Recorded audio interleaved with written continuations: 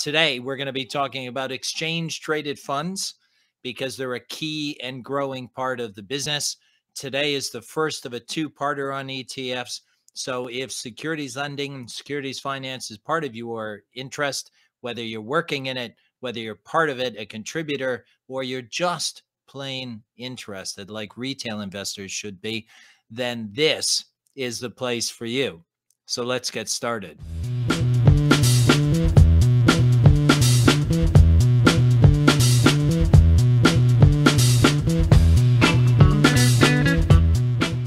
Hello, everyone, and welcome back to another Securities Lending Saturday. Thanks very much for joining me. Today, as I said, I'm going to be talking about exchange-traded funds. This is the first in two parts. I thought I'd be able to cover it in one piece on its own. That's not possible because I got a bunch of questions from people that wanted a little bit of the basics behind it before we delved right into securities lending and how it ties into ETFs specifically. So that's what we're going to do today, is lay a little bit of groundwork for the show next week, which will be part 2, and we'll specifically be talking about securities lending. As always, I have a slide deck. I'm sure you'd be surprised at that or not. Anyway, here it is. We are looking at week 42 this week. Out of the past year, not quite a year yet. We're coming up to that. Who knows what we'll do for a celebration? Any ideas? Give me a shout. Next week, as I said, we'll be focused more on securities lending and ETFs specifically. So this is a little bit of a benchmark about ETFs. So if you already know about ETFs, maybe you don't want to be part of this, or maybe you just want to see some of the more current stats that I've been able to dig up and get my own perspective on ETFs. Either way, thanks for being with me so far. This is what we'll be talking about today. So we're just talking about what the definition of an ETF is. We'll be giving you things to think about when you're considering the different aspects of ETFs, how you would also compare them. Just a really brief overview on the relative relevance to securities lending, some stats on the ETFs and assets under management. Then we'll be focusing on some key trends and why they're actually important for the future. And then I'm just going to do the final piece, which is about two market participants. Sorry for laughing. Salah, thanks very much for your kind comments. He says that maybe I should actually record a song on it. It could be a big hit, but only if I get someone else to sing it. My singing voice is often mistaken for the dulcet tones of Bob Dylan. So if you like Bob Dylan, maybe that'll work. I like to mumble and I'm off key. Not saying he is, but there you go. I certainly am. Okay, so thanks for that. The idea behind this pool, right? First of all, it reminds me of being in Hong Kong and many hotels in Asia and maybe elsewhere. But the pool is relevant because, I'll come back to that in a second, because the definition of an ETF is that it's a pooled investment security, right? So it's pooling together multiple investors into a single unit. And so in many ways, it's like a mutual fund. And as it says here, it can track a particular index or a sector or asset types. But the difference between an ETF and a mutual fund or a UCITS is that ETFs are bought and sold on exchange, just any stocks are, right? So that's the difference. You can create and you can redeem ETFs. So they are, in that sense, they're an open-ended fund because the number of units can expand or shrink depending on investor interest. And so in that way, it's like a mutual fund. But the way that you can trade it, as typically as a retail investor, you can't really be creating and redeeming any assets. So you're trading always on the secondary market, and you're getting someone to deliver those assets to you. They may have to go into the primary market and create it, but we'll get into that in a minute. The one thing I really want to stress here is that this point here, the first ETF was the SPY, the Spider S&P 500, which is managed by State Street, and it tracks S&P 500, as the name says. And it says that it's an actively traded ETF today. That's the definition from Investopedia. I want you to know that's true, that it's an actively traded ETF, but this particular instrument is in fact typically the highest turnover stock anywhere in the world on a given day. So just giving an example, this is from investing.com. This is their data from yesterday, the most active traders and most active traded entities on the US exchange. And the US is probably not probably, but it is the highest turnover market. And so the biggest stock yesterday was Tesla. It traded about $20 billion, $21 billion yesterday. On that same day, yesterday, the S&P 500, the SPY, it traded 34.8 billion. So that just gives you an idea of the relative scale of this. So when you're thinking about liquidity of ETFs, and we'll talk about this more next week, there are just so many different ways to look at true liquidity. And a reason I included this bottom chart here was just to show you that this 34, almost 35 billion was a relatively light turnover day. There's many more. In fact, that's one of the lightest we've seen in quite some time. So look, the reality is these are incredibly actively traded, some of them, right? So the SPY is the biggest. Not every fund obviously is that big. So just get some perspective here. So that's turnover. We're going to talk a little bit now about really how ETFs differentiate themselves so that when you're looking at ETFs, you can understand a little bit more about them. So first of all, they represent, as it says, many different asset types. So equities are how they started, but you get many fixed income bond ETFs. They're constructed a little bit differently. I'm not sure if I'm going to talk about that next week or not. But whereas equities might track an index and they might be fully replicating where they hold everything in the index, or they might be optimized where there's a subset of the index, bonds really often target the yield from the index that they're trying to track rather than necessarily the specific assets. Of course, some of them, the money market funds, they will hold the appropriate assets in there. But so you really need to dig beyond the headline of what type of a fund it is. Commodities, very big, gold, oil, clearly that's been a strong point for ETFs historically. But you also get currencies, currency ETFs, and then specialty ETFs. What I mean by specialty ETFs are things like inverse ETFs. So an inverse ETF is something that an inverse S&P 500 would say that if the S&P 500 goes up today by 5%, you would actually lose 5% today and vice versa. So if the S&P dropped, you would have a gain on that. Or you get leveraged ETFs where through the use of derivatives, you're not just getting one time the performance, you might be getting 2 times or 3 times the performance. So again, if the S&P goes up 5%, you're getting 10% or 15%, and the same on the downside, you're losing multiples of the daily market performance. So there are these sort of uniquely structured ETFs as well. There's different categories, so you could have them from developed funds or emerging developed markets, emerging markets, frontier markets. So there's different categories there. They're often regionally focused. So I put up Europe and Asia, but it could really be any region. You get also specific country ETFs. So you can be very specific in which country you want to get exposure in. And all of these things are what make it easier or particularly attractive to retail investors who might say they want exposure to a given country or a specific sector. They think it's been a great year for frontier markets, so they want to go into that market. Or they think that right now with everything going on in the world, commodity ETFs must be a great play.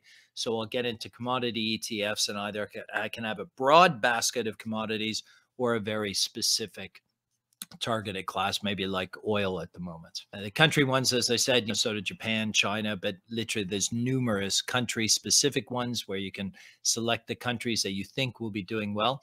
Then you get sectors, and people often confuse sectors with themes. Sectors are really an official category. So there's, I think, the GIC, the Global Industry Classification System, a numbering system that that identifies companies so that you can gather them up and compare them within sectors and subsets of those sectors. I think there's 11 of those.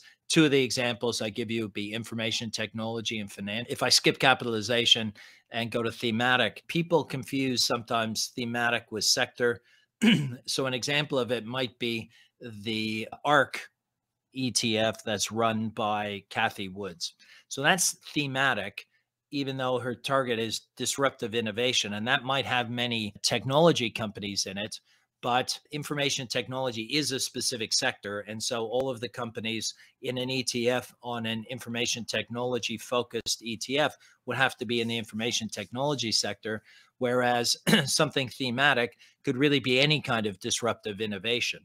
So it's much broader, and it's also longer term if you want to think of it in that sense. It's much more about, as it says, themes, trends, that kind of thing, rather than specific sectors. And an example, again, relevant to these days, unfortunately, would be, say, the defense sector. The defense sector isn't really a sector. It's a subset, I think, of capital goods, which is a subset of a broader category, which is, I think, capital. So you have capital goods that goes into another segment, which goes into another subsegment where you would find defense. So you can find defense targeted ETFs, I'm sure, but that wouldn't necessarily in and of itself be a theme.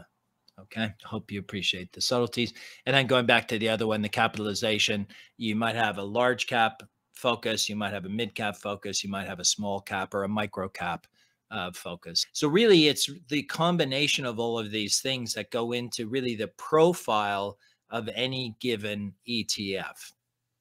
Okay, hope that all makes sense. Nilesh, hello and welcome back again. Thanks for joining. Now, when you as an investor are looking at different ETFs, you want to figure out how you're going to compare these. And so you might look at some of these things. Again, the inspiration and the identification for all this came from Track Insight. They've got some fantastic educational material on their site. So I would recommend that if you want to learn more about ETFs, I recommend that you go there. So you want to be looking, is it passively managed? So is it really tracking an index? Is it just trying to replicate that index either in whole or in part? Or is it an actively managed one? And I'll talk about active management in a moment. But that's really the difference. Passive management versus active management. You can get ETFs that cover both.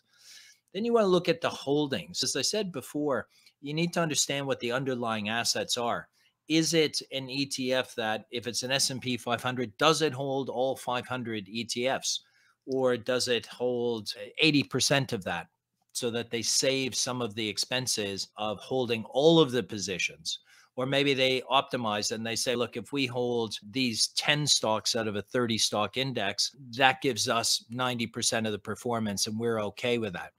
The reason you have to understand that focus is because it gives you an idea of how likely to have a risk of straying from the index performance that it's tracking. If it's replicating everything 100%, we'd expect it to track pretty close to 100% less expenses. But if there's a divergence in the holdings compared to the index that they're tracking, then clearly there's an opportunity to outperform or underperform. And you should understand that before making any decisions. Of course, let me say again, none of this is investment advice.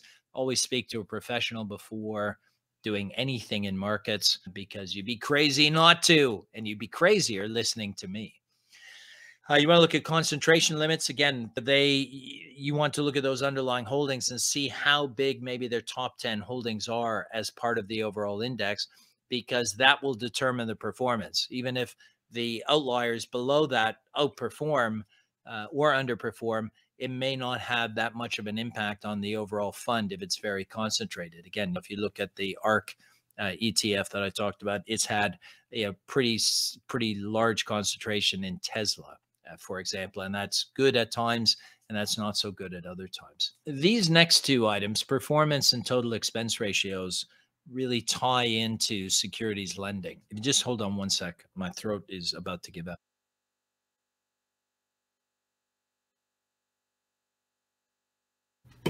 Okay, I'm back. Thanks for that. The performance of an ETF, right? So one of the things that you want to look at is if there are two ETFs that you're considering buying and one has better performance than the other, maybe you're going to opt for that one. Maybe that's a better manager, or the construction of that ETF is more effective in delivering the performance you're looking for. The other part of the flip side of that, of course, is the total expense ratios. How much does it cost for that fund to be paying for the custodians and all of the infrastructure and the expense and any administration and management and all of that? Many funds will compete based on the expense ratios, and securities lending fees and revenues that they get go into both the performance or the total expense ratio, depending on the policy of the investment manager. And so you need to understand that going in. But again, I'll talk about securities lending participation next week in more detail, as well as liquidity, which I want to explore in more depth than I can do today. Now, because it's like a stock, you can still look at the other components as you would with any other stock. So I won't really talk about those. But increasingly, let me just make a point. Investors are looking at sort of the sustainability and ESG credentials of ETFs. Again, one of the things that really got me really riled up about ETFs and the whole ESG movement is you need to be very clear about whether the ESG labeled ETF that you are buying or considering buying really is genuinely an ESG focused one. On my blog posts, maybe I'll put a link in the show notes, but I wrote a blog post about an ETF I read about where it said, we're launching a brand new ETF. It's ESG focused. And at any time, this fund will be 80% invested, at least 80% invested in the target ESG index we're tracking. And I thought that's certainly one way of looking at it. The other way of looking at it is what you're really saying is at any point in time, it could be 20% not invested in ESG stocks from that index is tracking, which I found really strange, because if I'm buying an ESG ETF, I'd want it to be 100% ESG. So they gave themselves a carve out. But again, they weren't hiding that. That was very clear at the start. They're saying this is how we track it. So I don't have an issue with that as such. The other thing they did was they put a carve out. Again, they disclosed this, a carve out that it excluded securities lending collateral. Right, so you lend out the securities. You may take cash, and that cash might be invested in who knows what, or you might take securities. And again, unless you stipulate it, it might be a broad range of securities that you're taking. And what might be done with that cash is it might go into non-ESG companies, commercial paper, for instance, an oil company, commercial paper, or it may hold the stocks from that same company as collateral, or a corporate bond from that company. So it would be that fund could end up holding an asset that they would never be able to buy outright, which sounds to me like strange. And if you estimate that at the peak, let's say that ETF, 20% of the underlying assets on loan, it could be with 20% not invested in the index and 20% of theoretically potentially non-ESG collateral, you could have an ESG fund that you're paying management fees on that's only 60% invested in ETFs, in ESG assets. Sounds really strange to me. So always dig down on any of these factors to make certain that you understand what the component assets are that you are buying and what that actually means relative to your investment philosophy or objectives. Just very quickly, I'm not going to go into any detail, but look, why are ETFs relevant to securities lending? Because they represent a big proportion of this green area. This chart is taken from the ISLA Securities Lending Market Report, which was released a couple of weeks ago. And collective investment vehicles include mutual funds, UCITS, and ETFs are a big portion of that. So this is the third largest sector by assets on loan. I think it's also the largest sector by assets available, right? So it's pretty important as a sector, and ETFs are a big part of that overall sector and growing. And I'll come back to that when I get to trends. So look, it's just big. That's the bottom line. It represents a huge proportion of the assets that are on loan today. And when we look at ETFs, if you think of layers, there's two different ways to look at ETFs and securities lending. There's ETFs as shares in their own right. So people go long these assets, people can go short these assets, and that doesn't really show up in this kind of data in that way. So an ETF that's on loan isn't going to affect this category because it'll be bought by an end investor, and that end investor lends it out, and it might be included in any of these other sectors. So there's the ETF themselves as a share in the same way that Tesla is a share, and they can be, you can go long or you can go short those. And then of course, where this chart, where this data comes from in terms of the proportion on loan, that relates to the underlying assets held within the ETF. Okay, so two layers. One is the ETFs themselves. The other is the underlying assets of each of the ETFs that are in lending programs. And we'll talk about both of those next week. Some stats on assets under management. The ETFGI, again, I would recommend that you go to ETFGI. They are the definitive source for all ETF related insights and data. So definitely recommend you go there. But look at this chart. So really this tracks essentially the last 20 years. You can see the bars are the ETF assets. All right. And then there's an ETP. So sometimes people see ETFs and ETPs. ETFs are exchange traded funds. ETPs are exchange traded products. There's a difference in terms of their structure and what they mean from a risk profile as well. So I haven't got into that today. Maybe I will next week, just so you know the difference. But you can see that overwhelmingly we're talking about ETFs anyway. So we won't really touch on that too much. But the line chart, the line bits talk about the number of funds. So you can see that there's whatever that is, about 8,000, 9,000 actual ETF, and whatever that is, maybe 2,000 exchange traded products. So quite a lot of funds, but it's the bar chart here. We're talking about $10 trillion of ETFs under management. Okay. And you can see just dramatically growing.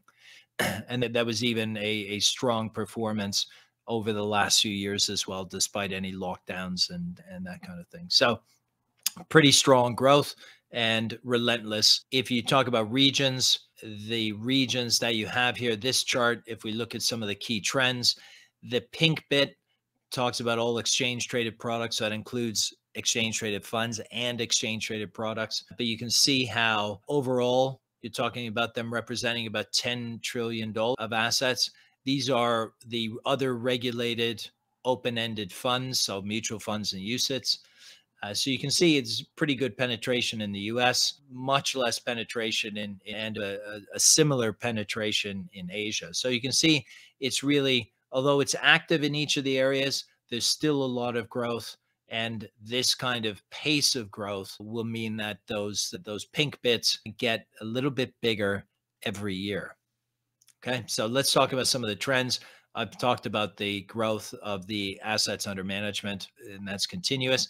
One of the really interesting trends that I want to see if it continues, particularly in the US, there's a trend to switching from mutual funds to ETFs. And I've just given you an example. JP Morgan announced a few months ago that from April 2022, they'll be switching 4 of their funds with about $10 billion under management from mutual funds into ETF. Look, there's lots of reasons why you might do that. Structurally, sometimes there can be a tax advantage, particularly in the US. But Brown Brothers Hermann has put together a really good guide to the things to think about when switching.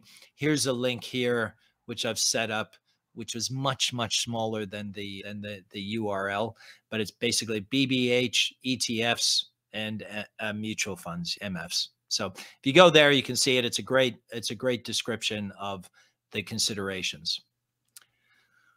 One of the hottest trends that will be coming out, and maybe the next slide I've messed up, so I'll explore that with you, but or discover it with you. There's been a tremendous growth of active management. Now, ETFs have their history in passively replicating indexes. You have passive sounds pejorative, but the idea is you only need to trade when you need to trade, when there's a change in constituent elements to the underlying index. Therefore, it reduces the costs. So you get lots of investors pooling their money together, buying the ETF, very little turnover, and that helps keep costs low. Of course, passive doesn't mean you don't change anything. There is, of course, trading activity based on inflows and outflows and also constituent changes. And a really good description is that passive management is really just slow active management because there are changes over time. But active management is much more being stock specific or being assets specific in terms of selecting it. So rather than being tied to an index, it's a more proprietary decision making process by the investment manager. So they're trying to demonstrate their ability to choose assets that will outperform. So active is exactly that. They're actively looking at improving the performance rather than passively following index constructions. But the challenge has always been, how do you take this kind of active management activity and put it into a wrapper to make it more accessible to people, but still have enough transparency so that people can still go through all of the considerations that I talked about, so that the market makers and authorized participants, who I'll come to in a minute, so that they can actually understand the components there, so that they can help provide liquidity, so that they have opportunities to make arbitrage profits, to rectify any mispricings in the market. So it's been a challenge, but there has definitely been pretty dramatic growth. And it's a trend that I think will not only continue to grow, but will expand globally. So I'll show you a chart. Hopefully I'll show you a chart in a minute. As I said, we'll discover that again together in a moment. And then the final part here, as far as an important trend, I constantly come back to this idea about retail investor participation in securities lending programs through fully paid products from their broker dealers that service them. Many retail investors are holders of ETFs. And so this really helps deepen the pool and widen the pool of assets that are actually available. So I think that's a key trend. And again, we'll touch on that next week. All right, now let's see what this next slide slows. Do you know what I have? Oh, do you know what it is? I have a I'm gonna take this slide off for a second. All right, and then I'm magically gonna make this chart disappear, I think, because I don't know if you can see it, but just hiding behind here, there is another graph. So hold on one second. We'll do some off-screen magic. I will go to the PowerPoint. Hold on. I will not go to the PowerPoint. Just a second here. Hold on a second. This is doing work on the fly. We are going to magically make a chart, if I can ever get the right one. Hold on a sec. Almost there. The reason I want to show you this is because it is a really super important trend. Otherwise, I wouldn't be wasting your time with it. Okay, so hold on a sec. We're just going to put this up, hopefully. Okay, now that I've got that done, I am going to reshare the screen. Okay, so again, the same slide that we were just looking at, but what I have here is the growth in actively managed assets. So you can see that this kind of wrapper, ETF wrapper around active management has really struggled over many years, but has dramatically taken off over the last few years, both in the number of ETFs, which is the line, the number of funds that are actively managed, and the assets under management there. So now what this allows you to do as an investment manager is take some of your proprietary trading strategies and your portfolio construction and make it available to a wider audience. Hopefully you'll be outperforming, and it'll make it accessible for them, for investors to be able to participate in your strategy, but without giving away what the people at Blue Tractor, who are leaders in helping active managers come to market and protect this intellectual property. It's about helping them be able to bring their products to market and without giving away their secret sauce. as Blue describes it. So you can have this kind of proprietary trading strategy, this portfolio construction there. You can offer it to customers, again, on an open-ended basis with the ETF, and allow it to trade in the secondary market. And if your strategy outperforms, your ETF should outperform. So I think this is a really fascinating trend to watch. There's obviously a lot of complexity here in delivering these products to make them accessible yet still secret in that sense, but they benefit from all of the normal liquidity support that you get in the market. So it's quite an interesting thing, and no doubt you'll see more from the market on that, but I'll try to bring you more in the future as well. Ali, thanks very much for joining. I agree that, as he says here, and I just want to share that with you, Ali says active ETFs are the future. And I think they certainly, well, you can see from the asset growth that they're already becoming a big part of the future. So if we look at assets under management, not quite $500 billion, 450 billion out of 10 trillion. So still very small, but at this kind of growth, I think you'd be foolish not to pay attention to this. Now, these final two bars, they look like they haven't really grown, like it's stalled. But we have to remember is that this 2021 figure is as at the year end, and this is at the month end in February. So there's hardly been any growth. So you're always going to get market fluctuations and values that impact that, but that is still growth. Okay, hopefully that was worth all the messing around and getting the right active chart for you. This is something to watch. Okay, I'm gonna close off with comments about two of the key market participants here. One is authorized participants. So the description here is it's an organization that has the right to create and redeem shares of an exchange traded fund. And this chart actually shows quite a useful kind of flow here.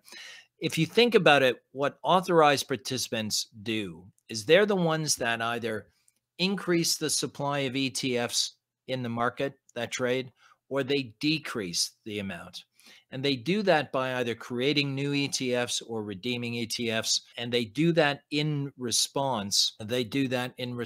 To whether there is an imbalance of people that want to buy or people that want to sell. So if there's more buyers of an ETF than there are willing sellers in that market, it's possible to create a new ETF by the authorized participant either delivering the portfolio composition to the ETF issuer and say, here's the underlying, go create me a new ETF, or they can just give cash and the ETF issuer will create new shares. So all of a sudden there's investor demand for that. It exceeds the market supply.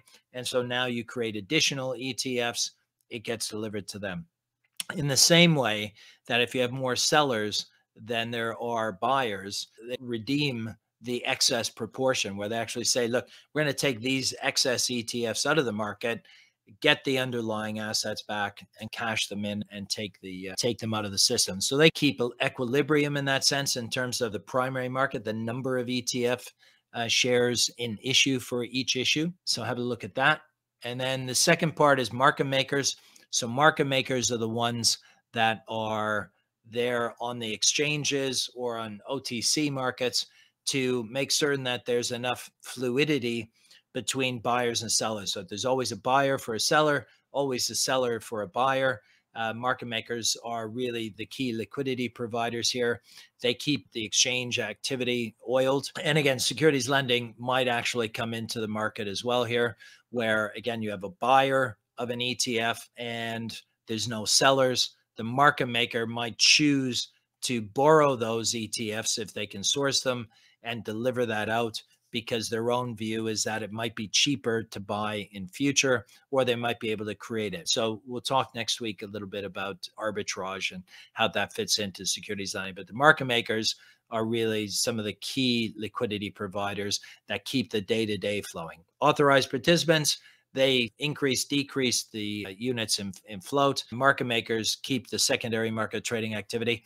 They can be the same firm. Market makers and authorized participants can be the same firm, or they can only be an authorized participant or a market maker. Some firms fill both roles. Again, more of this will become clear. Anything I've put in this presentation with 2 asterisks, I'll be talking about more next week. Ali, as a proportion, how much of the market is active and passive by assets under management? I think if we look at it, you basically have, we have overall assets under management in all ETFs and exchange traded products is around $10 trillion. Okay. And although that's grown, so you can see it's gone up from effectively 7.5 to 10 from 2020 to today. We can also see in the active management in that same period, it's gone from effectively $280 billion to 450. So that's a pretty hefty increase.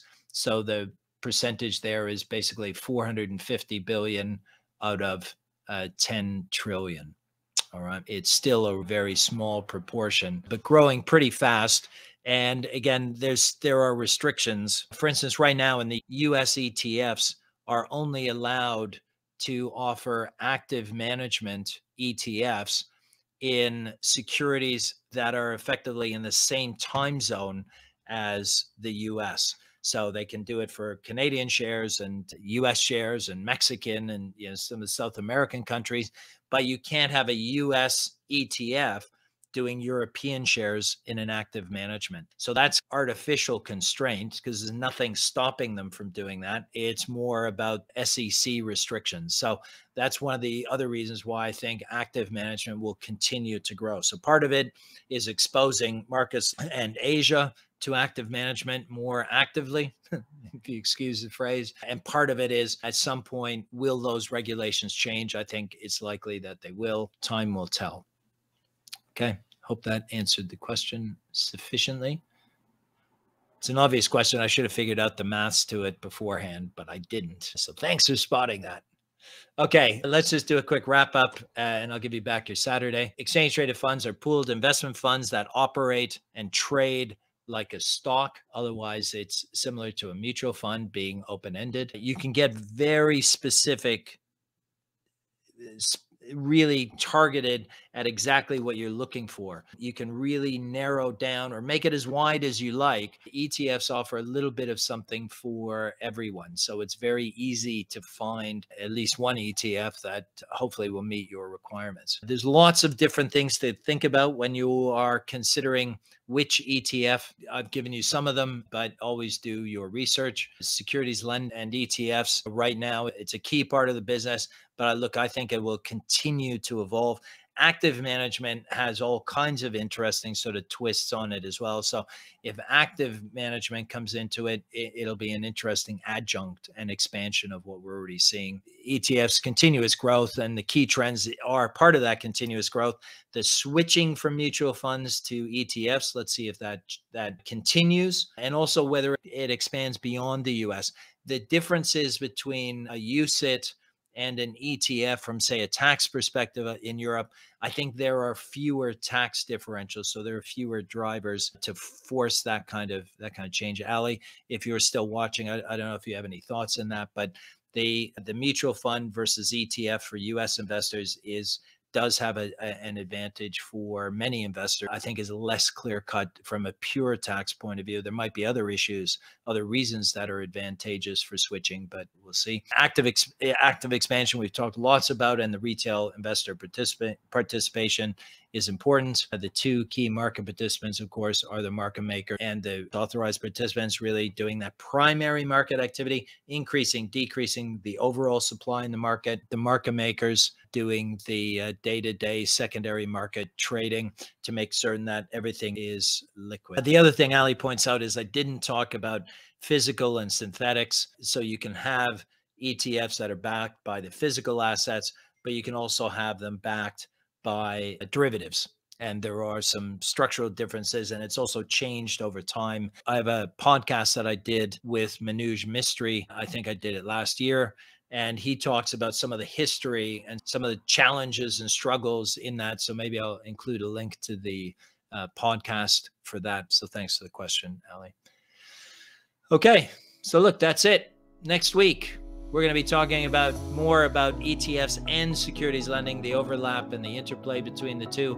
Hopefully that makes it 1 + 1. ETFs and securities lending, that's a match made in heaven, bringing love and money to all of the participants that are part of it. I hope you've got some value out of this today. Give me a thumbs up, and if you haven't subscribed yet and you want to get future videos, don't forget to subscribe.